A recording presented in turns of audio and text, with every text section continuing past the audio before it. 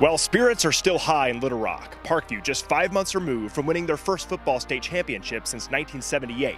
But the Patriots are already flipping the page to 2023, back to beating the heat here at spring practice to gear up for the fall at War Memorial Stadium.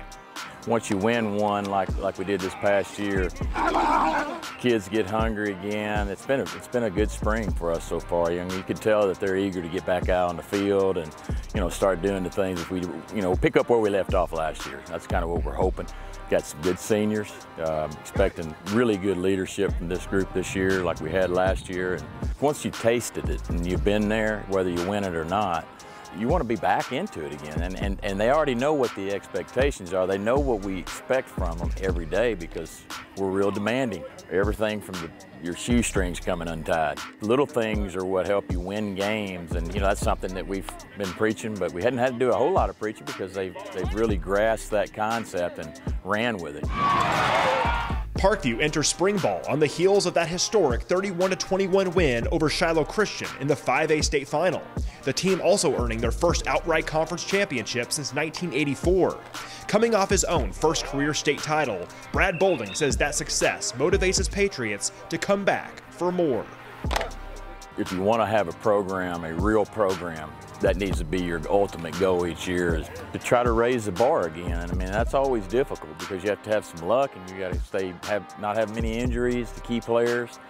And so, they know that we've got to come out here every day and look to get better.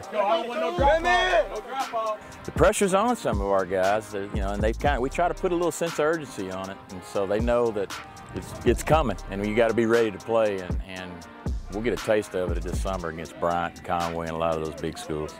On paper, the Patriots are well positioned to run it back, returning top skill position players like star wideout Montario Elston, state finals MVP quarterback Eric McGee, and the quarterback of their defense, four-star Razorbacks target, safety Amarion Robinson. Parkview will use spring practices through May to fill other holes left by graduates and get ready for their chase to repeat.